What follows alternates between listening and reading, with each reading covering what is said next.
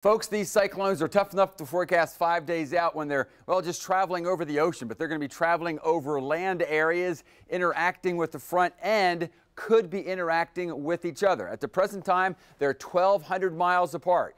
Laura is over 1,000 miles away from us. Marco is closer, but Marco is going to head into the Gulf of Mexico. The big question, though, is how far to the left will Marco go? And the farther north versus west, then the more Marco will interact in some form or fashion with Laura. So let's first take a look with Laura, because although we're no longer in Laura's cone, we're closest, or will be, when the forecast comes around, to impacting our weather. All right, maybe looking a little more symmetrical.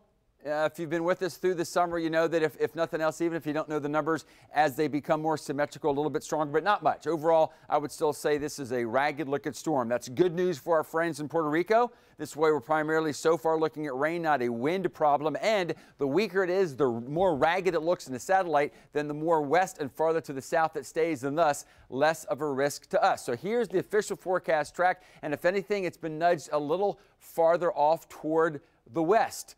Big questions as far as how much will it weaken going over the islands, because conditions are very ripe, super ripe for rapid intensification. So although we're only showing a forecast category 1, if the system survives, basically the Greater Antilles is what we call them, this is going to be more than a category 1. But keep that picture in mind. Now let's go to Marco. Here is Marco, and right in here we talk about the CDO. Boy, it developed this evening. Hurricane hunters flew in there and found a system. Now, the forecast track from the National Hurricane Center forecast has been adjusted just slightly to the right. But I can tell you there are some pretty significant models that want to break in farther off to the right, which would put both of these systems within about day 4 very close to each other, within 600 miles. That's significant. We'll talk about that in a moment. For now, here's the big 3.